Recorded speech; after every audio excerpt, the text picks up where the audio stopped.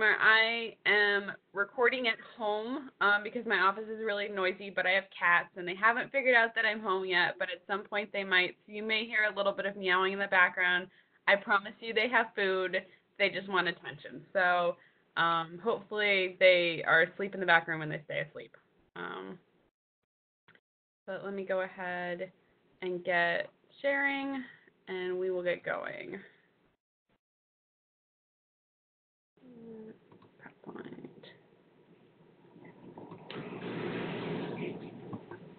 Okay, so just like Taylor said, today I'm going to be talking about integrated pest management, and this is a fairly complicated topic, which I'm going to try to just give a brief introduction to in today's webinar. My information and email address is right here, so if you have any questions later on, or if you come across, say, like an interesting insect or something that you want help identifying, feel free to shoot me an email. I'm more than willing to answer any questions that anyone has with regards to insect pests or integrated pest management. I can help with weeds and diseases. I'm just not as good at them as I am with insects. So what is integrated pest management, which I'm going to refer to as IPM for the rest of this webinar. So it's a knowledge-based decision-making process in which the selection, integration, and implementation of pest control tactics and management strategies are based on predicted economical, ecological, and social consequences. So that is a really, really scientific way of saying that this is a process that we use to control and manage pests, basically. The key thing here is that it's based off of knowledge, so it's not just like it's the third Friday of every month, so I'm going to spray. You've got this balance of managing, so preemptive actions, as well as post-active, which would be control tactics. And then you're balancing out this idea of economics, ecology, and social consequences. So what is the best for your wallet, what's the best for the environment, and what's the best for sort of your social environment. So for instance, if you're a farmer selling at a farmer's market, your customers get a possibility to be more direct with you than someone who's selling wholesale. So you might need to modify your integrated pest management plan to kind of accommodate the fact that your customers can ask you questions and want very distinct things. The idea behind most of these control and management strategies is that we focus a lot on things like cultural and sanitation practices, physical control, biocontrol, and do the very least amount of chemical control we can. And this is mainly because chemical control costs more money than a lot of these other ones. It's the least environmentally friendly for most of these, and it's the one that in general customers and society kind of frowns upon. So it's this general idea of let's do lots of these proactive things and very little of this post-active if we can avoid it. So when you guys think of IPM, I want you to think of it in two different ways. So the first way you can think of it as though is a band. So here is a picture of a band, and in the band we have 4 different members, and each one plays a different instrument. And individually they can make something that sounds neat. But when you combine all 4 together, it makes a much better sound. It makes a whole complete song to it. And that's kind of what you do in integrated pest management. So it's, well, this control tactic might knock this pest down by 10%, and this other one might take it down by 10%, and this other one might take it down by 5%, and then I've controlled it to the point where it's not financially harming me anymore. So it's this idea of different pieces can come together to complete a management strategy. The other way I want you guys to think about this is though it's a toolbox. So in a toolbox, you have a whole wide variety of tools, but you're going to pick and choose what tool works for this job. So what works on your farm in your tomato field may not work in your corn and soybean field. Or what works on the eastern shore of Maryland may not work on the western side of Maryland, or in Virginia, or someplace else. What works on your farm may not work on someone else's farm. So, or year to year, this might change. So the idea is that you can grab the things that work out of the toolbox and leave the rest, but they're always there so you could use them potentially if you wanted to. So when I start talking about control tactics, you might say, well, that's not going to work on my farm because I've got, too many acres, or that's not practical, or I can't do that. And that's okay. The idea is that you can kind of start thinking about how you can use these kinds of thought processes to make a more diverse kind of control management plan rather than just relying on, oh, I found a pest, I need to spray. So, and here's a list of the control tactics that I'm kind of talking about. So again, we want to focus mainly on the bottom things, so things like prevention, control and sanitation, and then if need be, things like mechanical and physical controls. Genetic controls are now an option in a lot of places. You always want to include some biological control, and then the least amount of that chemical control. And again, this is going to help your bottom line as well, because on top of the price of the chemicals, you've got your fuel and your time management and all of that. So no one really likes using chemicals. If we can avoid them, we all would. So, but sometimes you can't, and that is a part in integrated pest management as well. Okay, so before I go too far, I want to sort of just lay out a baseline of what I'm talking about when I say a pest. So a pest is any living organism that causes economical significant damage to a crop. And in this case, your crop is whatever you are making money off of. If this was a homeowner, or if you are a homeowner who likes to garden as well, your crop could be, the aesthetic thing that you're enjoying. So you could still use these kinds of concepts there. But since this is more for farmers, we're going to gear this specifically on a crop. Now, if you do cut flowers, the flowers are your crops. So don't necessarily think of it as strictly being a produce, vegetable, fruit, soybean, corn kind of thing. This can have a wider thing. This would include anything from insect pests to weeds, mites, nematodes, bacteria, fungus, viruses, and then our furry little friends. I feel like if I surveyed farmers what their number one pest is, I'm pretty sure deer would come up on number one on basically everybody's list. But the idea here is that these organisms are causing a significant amount of damage to your crop. Now, in the case of something like a weed, that could be them out-competing with your main crop, or them taking up more resources, so it's depleting your crop's ability to get sunlight or to get nitrogen or phosphorus or even space. So it's still there even though it may not be causing physical damage to the leaves or making it so that the fruit's not harvestable. So think of this in sort of anything that's causing that kind of financial damage to your crop. Okay, so here's kind of the key steps to integrated pest management. And I do want to point out that this is not sort of like a straight line as much as it's a cycle. So you're constantly going to continuously do this. So the first thing is just to prevent problems from happening in the first place. And then you're going to want to inspect and monitor. This way, if a problem does arise, you can catch it early. Part of this is being able to diagnose, and we'll touch a little bit about diagnosing later on, but that ideally could be its entire own webinar, which at some point either I or maybe someone else might be able to do. You would then take an action if necessary, and this is going to be based off of thresholds that are pre-established either from your own personal knowledge or there's several that can be found online. And then once you've taken an action, you're going to evaluate whether or not that action was useful or not, and then continue to monitor to see if you need to take further action or not. So I'm going to kind of go through each one of these steps a little bit more in detail. So preventing plant problems. So healthy plants have fewer problems right off the bat. So this is one that kind of right plant in the right place at the right time, planted the right way comes into key. So if you notice, for the pictures here, I have two different plants. So one is Brussels sprouts and the other is pineapple. Theoretically, temperature and climate-wise, both of these could be grown here in the state of Maryland. One of them definitely grows better, which would be Brussels sprouts. If you grow pineapples here in Maryland, you're never going to get like a good-sized pineapple. Our winter comes a little too quick for them. We just aren't quite warm enough. You could, but you're always going to struggle with it.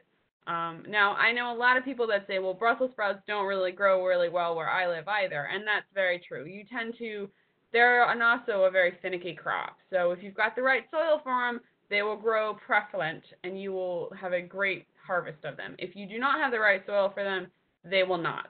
So this is where that kind of going back and thinking about what your farm's like, what your soil's like, and picking a crop that's appropriate for it, and just sort of reducing a lot of those hassles right off the bat. When we talk about best management practices, that comes down to, water and water use. How much, what's your ability to give them water? How much water are they going to need in the event that how often does your field flood? Now, these past few years, we've had a lot more of that, but where are the problem areas? What are the nutrients and soil requirements for this plant?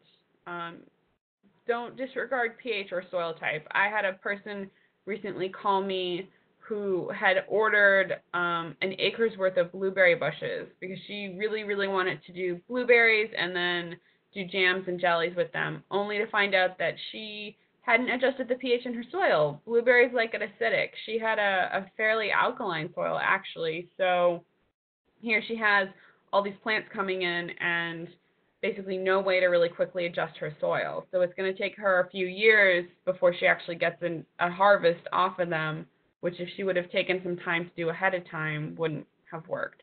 So, and then climate and temperature. As much as it would be amazing if you could grow, pineapple and bananas and all these tropical fruits here on the eastern shore of Maryland or in Maryland in general, you really can't. So it's best just to not try. You could try, but just don't depend on making a lot of money off of them. Okay, so being able to recognize and know the issues in your area comes in really key here. You know your fields, so know where your wet spots are, know where your dry spots are, know where, you've got pockets of sand or clay or what have you, because these will be areas that will be a little bit more troublesome, so areas to focus on a little bit more. Understanding your crop and what's acceptable amounts of damage for it versus what's not will also help. I can't tell you how many homeowners I caught calling in talking about their tomato plants browning, like midsummer like this, without realizing that that's just something that tomato plants naturally will do. So just having some sort of understanding will save yourself a lot of oh my God, is this an issue? Oh my God, what do I do? Well, if you take some time during the winter months to really research and understand it, you're good. Along with that, if you know right off the bat what are some of the key insect pests or, nematode pests, diseases, take the time to do all that research so that you kind of know if you know what you're looking for, then it's easier to sort of find it. Or when you find a problem with your plant, you can say, oh, this is that disease I heard about. This is how I need to treat for it. And always, always, always try to keep records of this. I know paperwork is the last thing anyone really wants to do. None of us really like it, but it comes in really handy when you're trying to evaluate, how well things did and whether or not it's worth repeating them again if that same issue arises, or whether or not even that crop is worth growing again. I know there are some farmers that have planted things and then within 2 years ripped out entire fields of, fruit trees or so forth, just because they realized this wasn't going to produce any real money for them, or it was too much of a headache or something like that. So, monitoring. So monitoring is basically a system of regularly inspecting for insects, diseases, weeds, or environmental factors that can affect your plant's health. So, you can do this visually just as you walk throughout your field. You can set up some traps. You can keep track of, a rain gauge to tell you how much rain you're getting, whether or not you need to run irrigation more or less. Record keeping is also really good, particularly if you're doing temperature-wise. For certain pests will start appearing more when we hit a certain temperature scope. So that's something to be wary of. The other thing to be conscious of is when you are inspecting is to keep an eye out for your biocontrol as well as your pests. So if let me get a bigger pointer lens here. There we go. So if we were to flip over a plant leaf and we were to see something like these aphids and ants, we know that these ants aren't really doing anything great biologically, and neither are the woolly aphids. So this would be something where you'd want to control. If you flipped over that same leaf and you found this ladybird beetle larvae, this thing loves eating aphids. So I can guarantee you by the end of the day, this whole leaf will probably, most of these aphids will be dead because this thing would have just powered through eating them all. So that's one of those things where you say, okay, I found this pest. It was kind of high, but I found some biocontrol. Let me give it a day and come back and take a look at it. Or give it 2 days and see if when I come back, if the numbers are lower. You can also set up things like this. So this is a pheromone trap.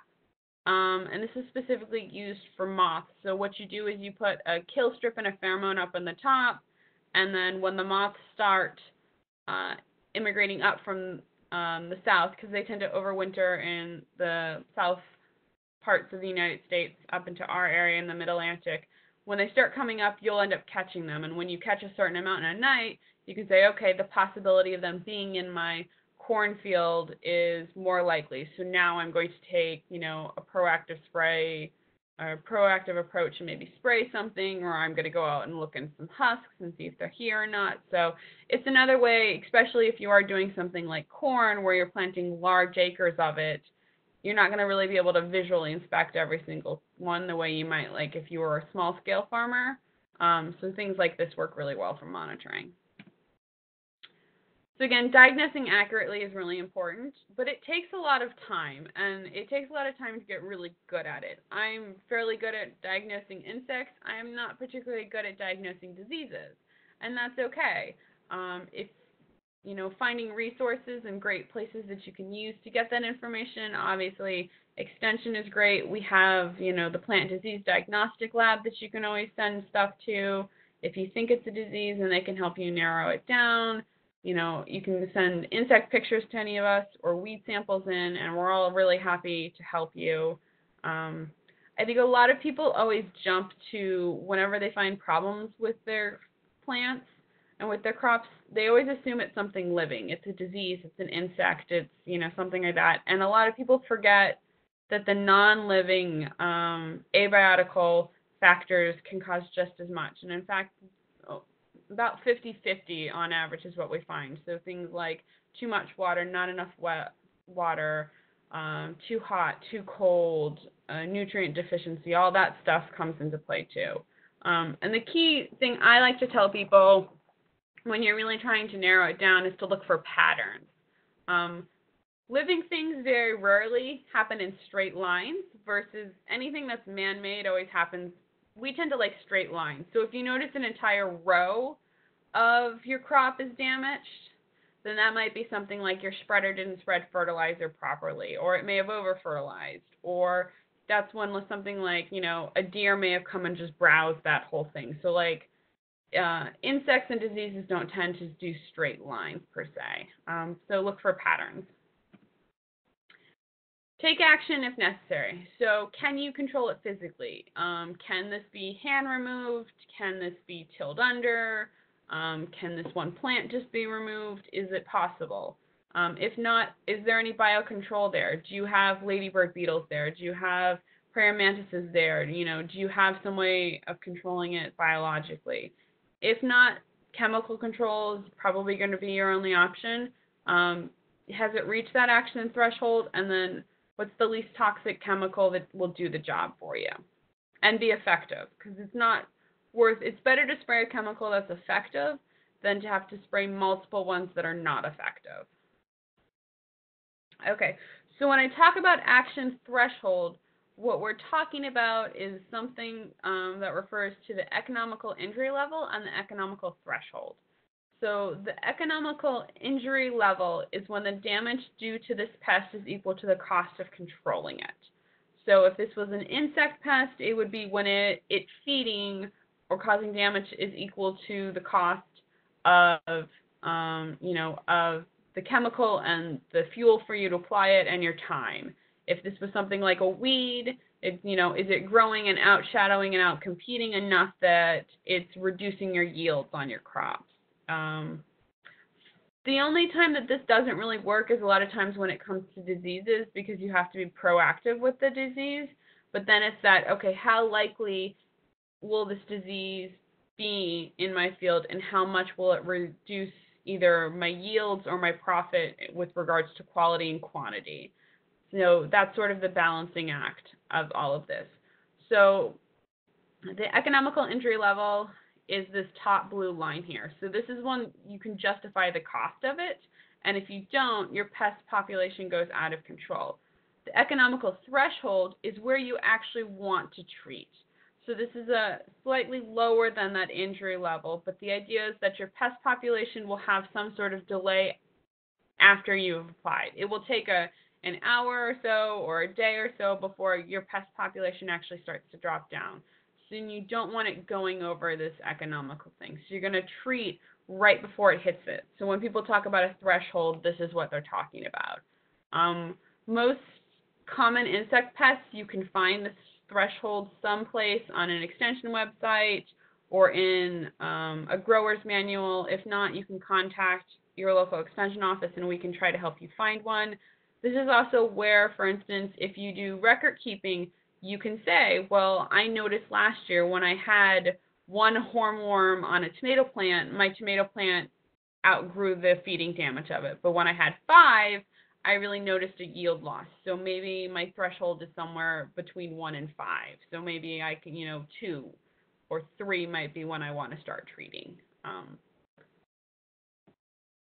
Okay, so again, after you do any kind of treatment, whether it's the physical or it's biological or chemical, you always want to monitor afterwards. You want to make sure it worked, because if it didn't work, then you still have a problem out in your field and you need to resolve it. After you've done it, you always need to record. If it's a chemical, you have to have logs according to MDA already. So it can be as simple as going back and putting a note with, next to whatever you sprayed, yes, this worked, no, it didn't work, which would be evaluating. So after you've made this action move, a few days later, go back out, evaluate. Did it work? Did it not work? And then through this repeated method, you'll eventually kind of learn what works on your farm, what works with your crops, what works in your time schedule, what works for you. And again, remember, this is like a toolbox. So what works for me may not work for you, and it may not work for your neighbor. So the idea here is to really learn for your own sake and on your own property. So I guess does anyone have any questions about any of that before I go on to control tactics? I'm going to open back up. No. Cancel.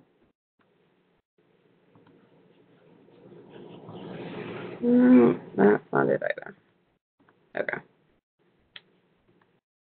Are there any questions? I don't know where WebEx went. Okay. I'm not hearing Taylor jumping in, so I'm going to assume that there were no questions. No, there aren't any questions yet, Emily. Okay, cool. Then I'm going to just keep going with control tactics. So again, if it seems like I'm repeating something, that's because this is super important. So again, here's our IPM control tactics triangle. So we want to do a lot of the bottom and very little of the top, because the bottom stuff tends to be cheaper and it's more proactive. So you can do it or start thinking about it during the off season versus having to deal with sort of damage that's happening right then and there. So, okay.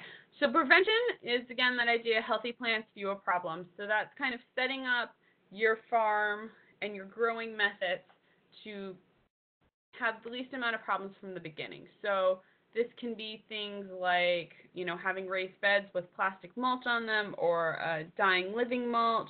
This is things like making sure your plants are spaced properly and that you're planting them at the right time. So not too early in the season that they'll get frost damage, not too late in the season where they'll be stressed out because they haven't established roots before summertime. Rotating them out. So, if you are having some soil disease issues, don't put tomatoes after tomatoes after tomatoes. Likewise, don't use the same families. So don't follow tomato with peppers and then eggplants and then tomatoes. They're all solanaceous. They all get the same kinds of diseases. So maybe switch them with a tomato and then a cucurbit and then sweet corn, or, this is that traditional sweet corn, soybean, wheat kind of rotation that, constantly rotate them through. You can always get resistant plants nowadays. So the handful of GMOs that are out there are options, but you can also get ones that have just been bred for resistance. So all of these tomato plants up here were all options that are resistant to at least one or two different types of diseases. There's also nowadays you can get grafted plants. The grafted ones tend to be more costly, but what you basically have is a rootstock that is resistant to a lot of root pathogens, and then they can graft on any type of tomato that you'd want to it. So this is really good when it comes to someone who, for instance, if you want to grow heirlooms, the heirlooms don't necessarily have a lot of disease resistance to them. So by grafting them together, you get really good heirlooms without having to worry about diseases coming through mid-season and killing off all of your crops. This is also really common in a lot of cucurbits. The South uses like grafted watermelons are really common down in the southern states. Not so much here, but I think it's eventually going to catch on up here at some point if disease ends up becoming a bigger and bigger issue. So cultural and sanitation practices, and this is not a complete list by any means, guys. So if you're saying like, oh, I do this, this, and this on my farm, but she didn't list it, that's okay. I just kind of want to hit the big ones that most people are probably doing or would be easier for people to sort of start doing. So one is straight up just field sanitation. So cleaning your equipment, particularly when you're moving between fields to fields.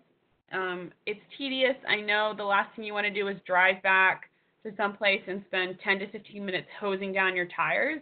But if you have a field that's really weedy and it's muddy one day when you're working on it and you go drive to the other field and the mud dries on your tires and falls off, you're just moving weed seeds around. And particularly now that we have some very noxious resistant weeds, mainly things like Palmer amethyst and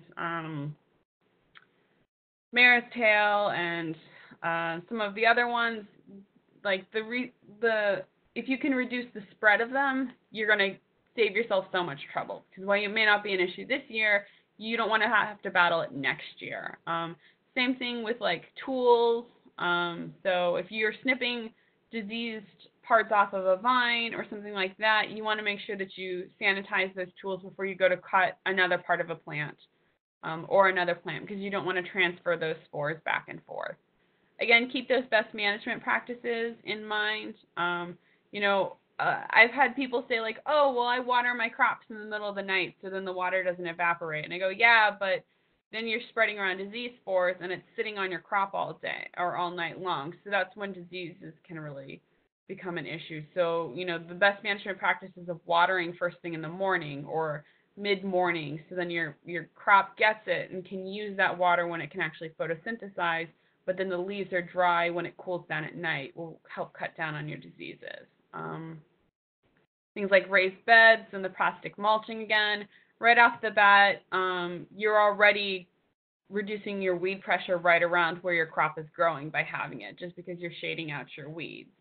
You can also prune and thin. This is more useful in things like fruit crops, so things like berries, apples, peaches, cherries, all of those things. Again, the idea here is that you're getting good air circulation, so you're reducing the likelihood of kind of fungal diseases. You can use things like trap crops for insects or interplanting. So down here with the watermelon and the marigolds, marigolds are known to have anti-nematicide chemicals in their root systems. So by interplanting your watermelon, which has been known to have nematode issues in sandy soil, with marigolds, you can kind of reduce that because the marigold roots will spread out and release this chemical and kind of keep the nematode population down. Mechanical and physical controls. So this is basically either the removal of the plant or part of the plant. So tillage, hoeing, hand picking. If you're small scaled, things like duct tape works really good for sticking like insect eggs masses off. Obviously, if you're a large scale farmer, that may not be practical for you. So again, take your time into consideration when you're evaluating these practices. So, is it practical for you to go hand hoe all of this? Or is black plastic easier for you? Is tilling better? Is this, what have you? If you are in a no-till environment, obviously this may not be an option for you, so then you're going to need to rely on something else. Creating physical barriers, so our four-legged friends, deer, bunnies, all of those, maybe having a fence up, as costly as it is, long-term wise, that may end up paying for itself better, particularly if you are doing a high-scale upper crop, something like produce. I wouldn't really recommend putting up a fence for something like corn or soybeans, but if you were doing, a more costly crop, possibly. Even something like, so the picture here has two, I think these are squash plants, and one is covered in a clay powder. So if I was an insect who wanted to feed, I can't feed through that clay, or that clay makes it so that feeding is really hard for me. So I'm not likely going to feed on this one covered in clay. I'll likely move over to this other one. So if your whole field was covered in clay, it would likely, the insects would either starve or they would move out to try to find more favorable food. Your other option is to use these kind of lone ones as a trop crop. So then you could go through and just treat these non-treated clay ones because that's where your pests are going to flourish around. You can do things, so unfavorable to pest or more favorable to biocontrol. So a lot of our predators and our parasitoids and all of those beneficials that we like really have environmental conditions that they like. So the example with the marigolds, parasitoids feed exclusively on pollen and nectar in their adult stage.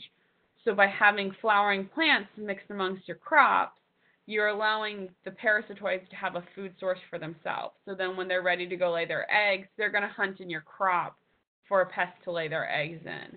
This would also increase pollination in your crop, which would in general up your yield. So you might say something like, well, I might have this pest in here, but because of these pollinator flowers, I've increased my yield by 5%, which means I can take 2% of damage from this pest. So it's all kind of a balancing game. So again, no one likes keeping records, but if you keep records, you can kind of figure out the checks and balances of doing this kind of stuff.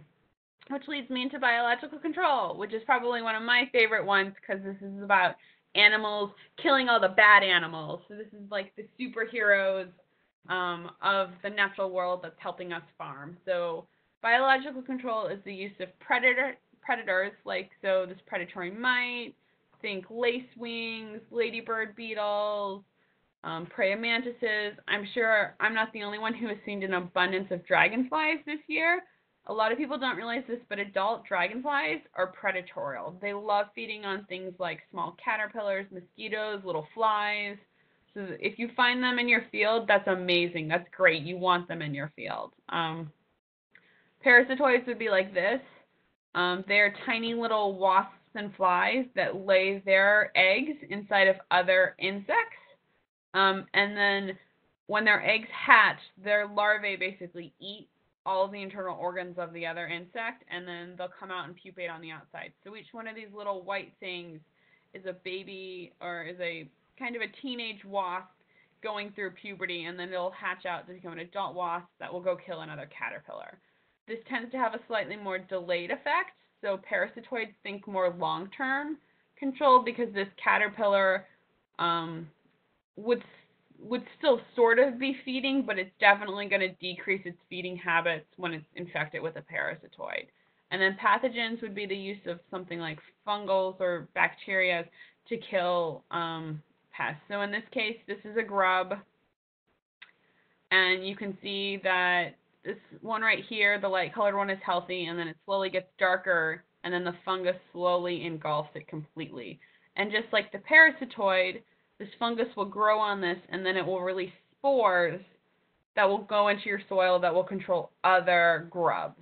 So biological control is a really great thing to have in your field, and it tends to be really useful as sort of a constant and or long-term control method. So it's not going to necessarily work for like sudden spikes, but if you've got it, it can bring those spikes back down to manageable things. But it's a good general thing to always have in your field.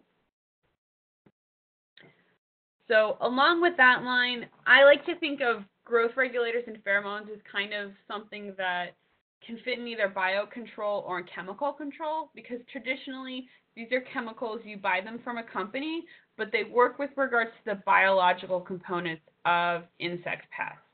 So this isn't necessarily a broad chemical that's going to get sprayed on your field that's going to kill everything. What it's something that's going to do is be very specific for a certain type of pest. So something like the pheromone trap, which is what is here. This is basically a mating disruptor. So what happens is you put a pheromone in here, and all the male insects, normally they're things like beetles or moths, smell this pheromone, and they basically think all the lady insects are here.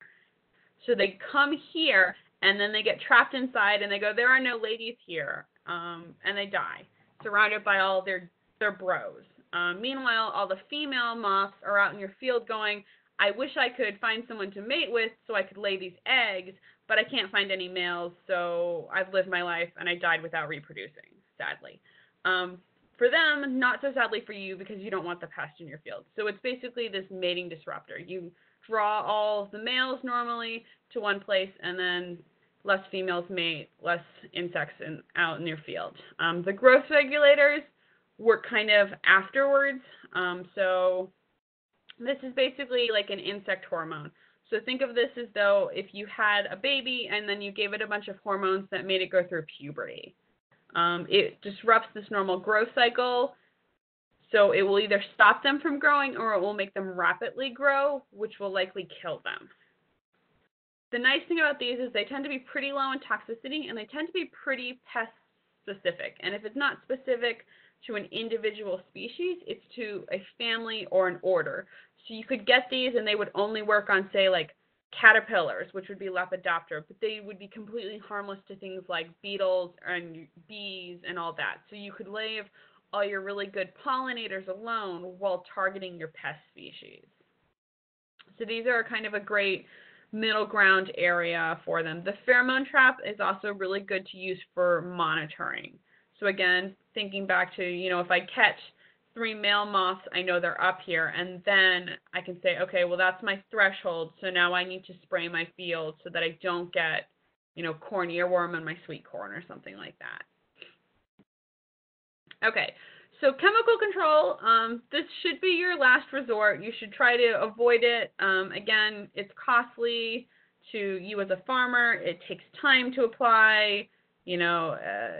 Not only are the cost of the chemical, but there's the water, there's the fuel to do it, it's your time, it's hot, no one likes putting on the spraying equipment, no one likes doing this. I don't have to tell you guys that.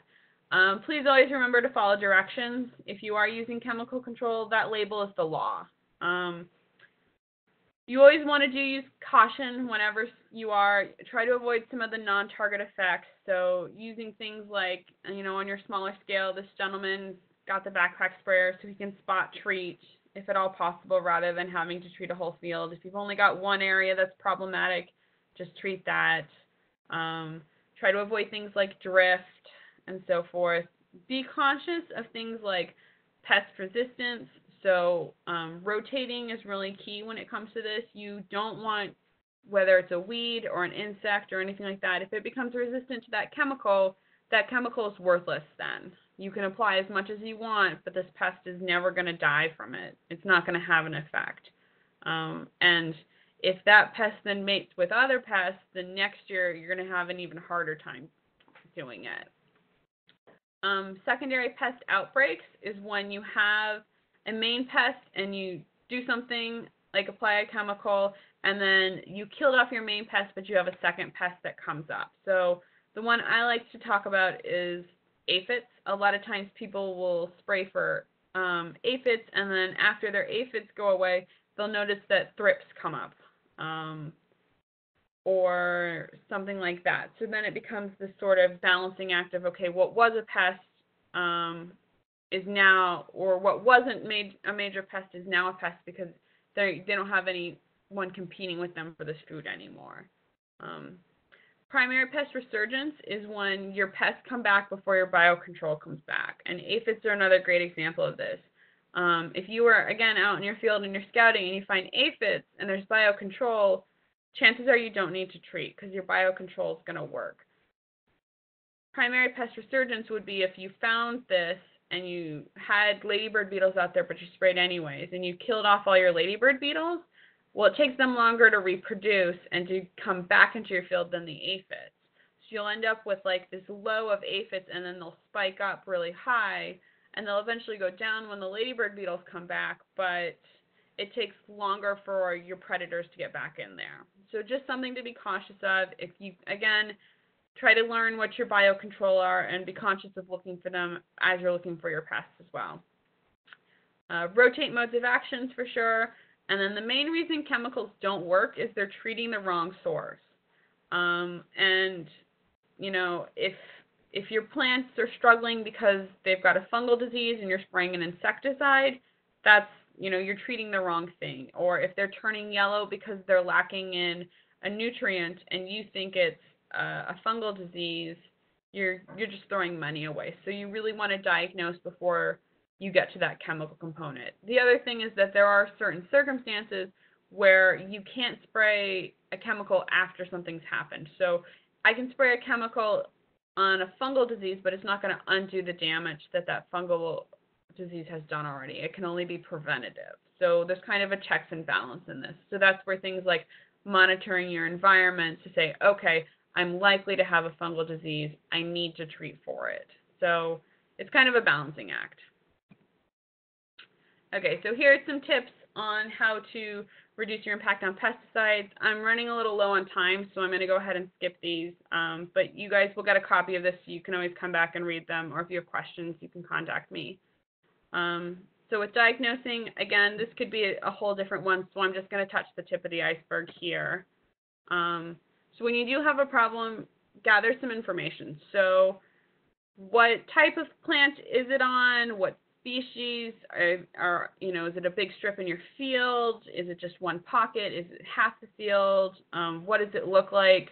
What's the history of the area? And what's the timeline? Did this start happening last week? Has this slowly been happening over the whole season? And so forth. What happened around this field too?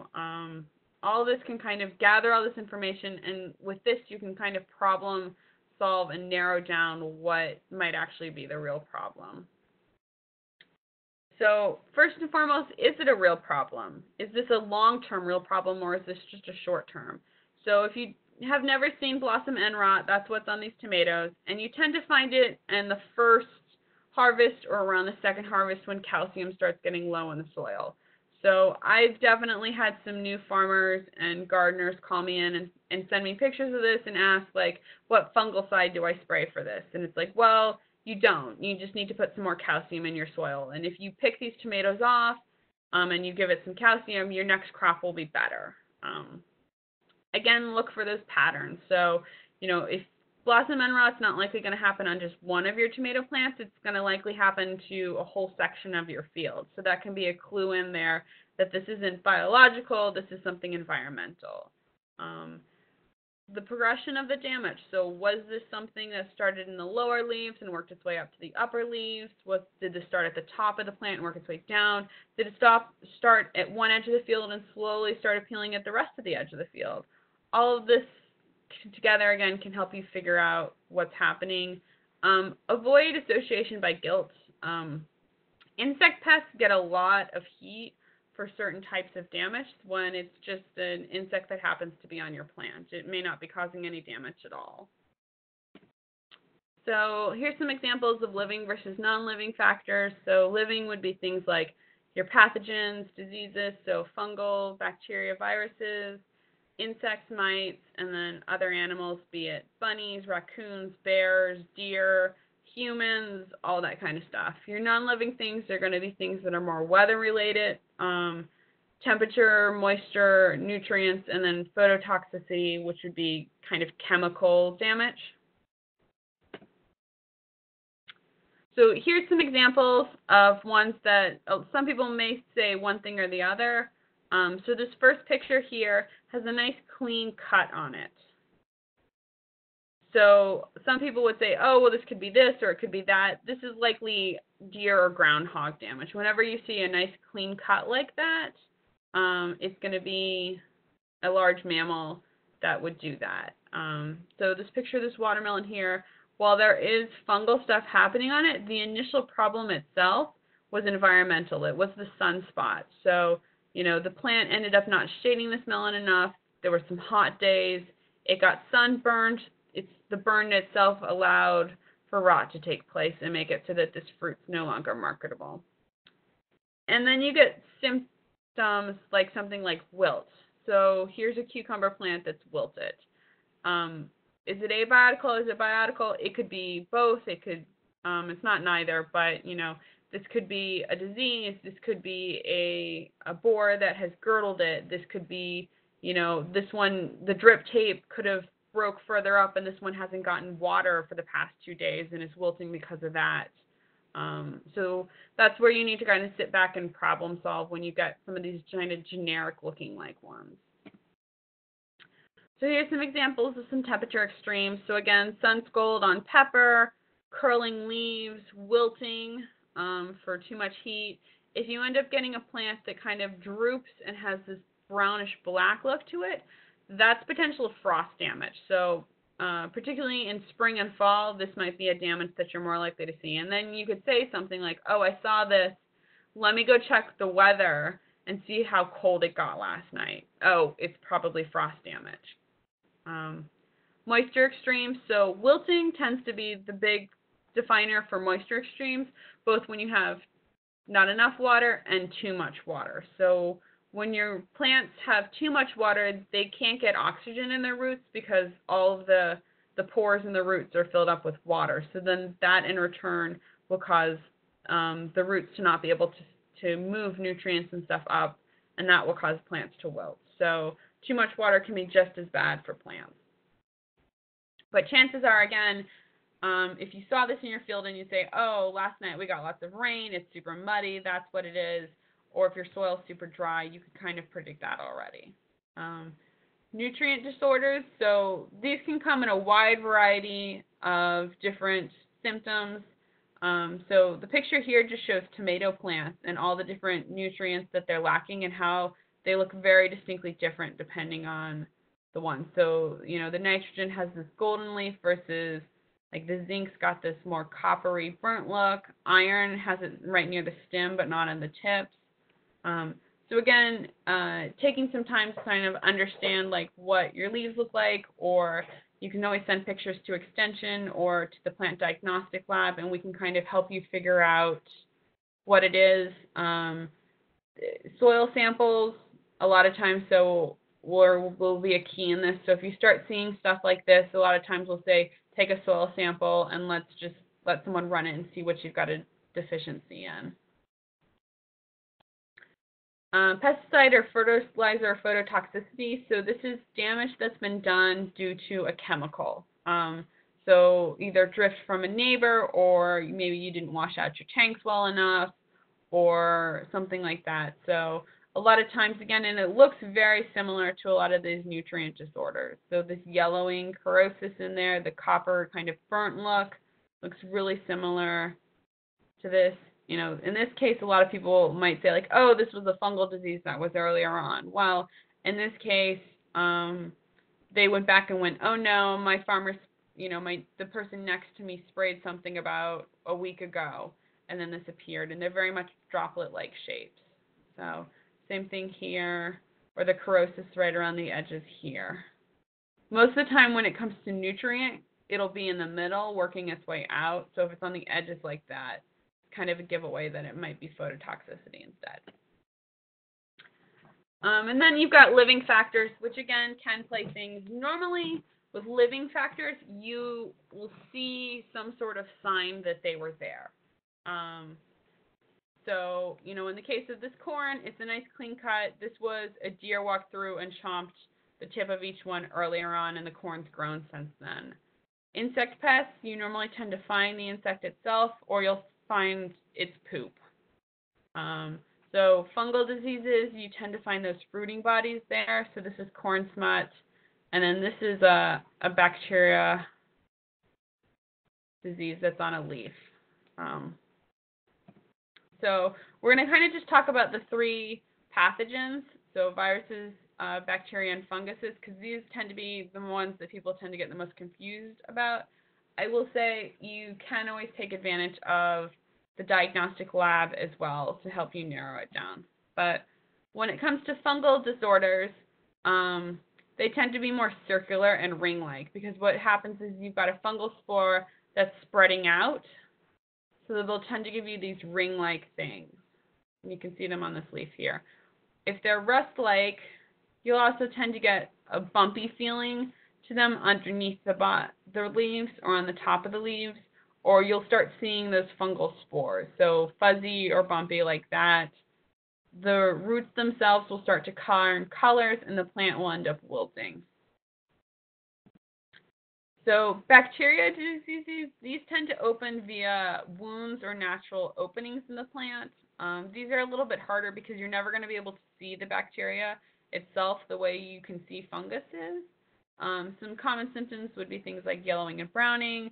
You'll get leaf spots, but they're going to be much more angular. And as soon as they hit a leaf vein, they're going to stop, versus the fungal ones are going to be these nice circular patterns that will cross leaf veins. The plant sometimes will have an oily or wet looking to them, and wilting is a really common thing that happens with bacteria diseases, because what happens is the bacteria fills up the xylem and the phloem, which is what you're seeing right here. Okay. Viruses are another one that you can commonly sometimes find. They're not quite as common as bacteria and fungal diseases. These ones aren't transmitted by insects and mites. So your main control tactic for the virus is either to get a resistant plant variety or to control the insect or mites. So they'll end up doing things like stunting your plants or causing distortions to the leaves and flowers, so like this. You can also get necrotic leaves or rings on both your leaves and your fruit. So here's a case of a virus in tomatoes, and these tomatoes are basically unmarketable in any way, shape, or form. You couldn't even can with them. I'm not even sure if you as a farmer would even want to take them home and cut them and eat them with rings like that on them. Okay. I am basically out of time, and I want to leave a few minutes for questions, but if you do need to submit a plant sample, here are some directions on how to do this. All this information is up on our plant diagnostic website, as well as if you're not in Maryland and you're sending your plant samples to a different university, contact them ahead of time before you collect any samples and figure out what they want, so that you're not wasting your time and energy collecting things that aren't going to help them actually solve your problem. For vegetable growers, I highly recommend grabbing a copy of the Mid-Atlantic Commercial Vegetable Guide. This helps immensely when it comes to establishing, it's got lists of thresholds, not only for conventional but for organic, as well as lists of chemicals that you can use and all sorts of directions. You can download it in a PDF form online for free, or if you're like me and you want a paper copy, you can also order paper copies. It's about $25 to $30. There are some other manuals out there for things like corn, soybeans, and the grains. You just have to hunt a little bit more for them, and if you contact me, I can definitely help you track down one for your area.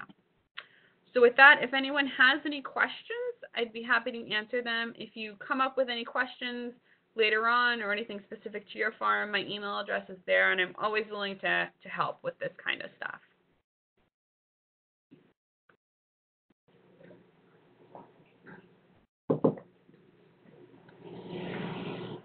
Thanks, Emily. We'll give everyone a chance to write some questions down. Lots of valuable information in there today. I know it's hard to condense such a big topic, but you did a great job. Thank you. So, there was one question. They were asking if there was a list or website that they can go to find out which vegetables should not follow the other. I think it was during your crop rotation. So the vegetable production recommendation guide will have some recommendations on that as well.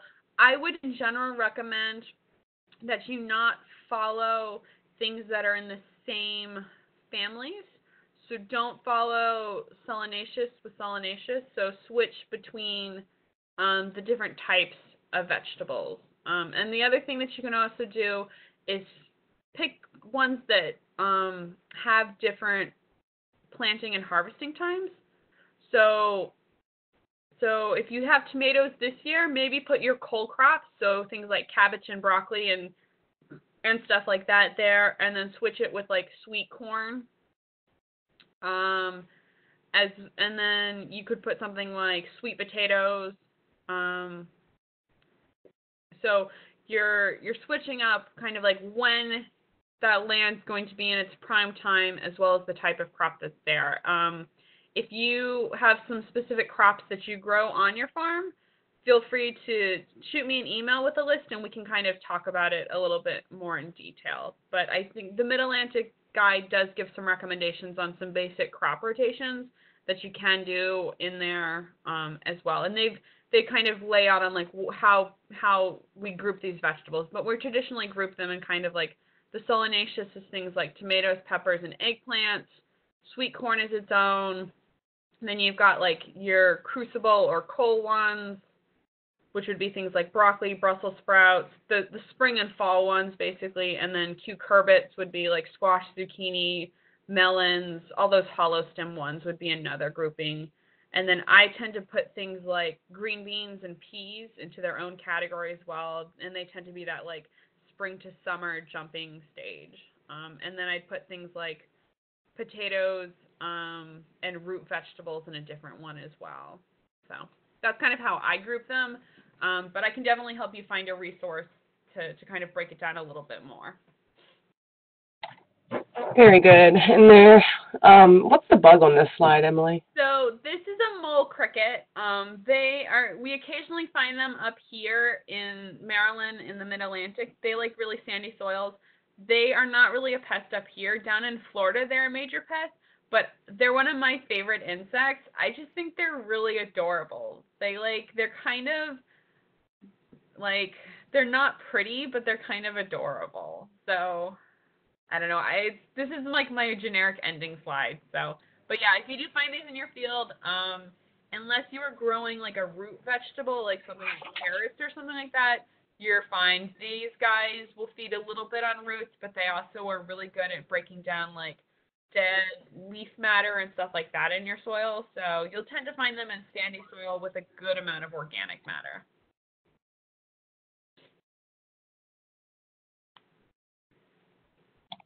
All right, I'm going to go ahead and stop recording.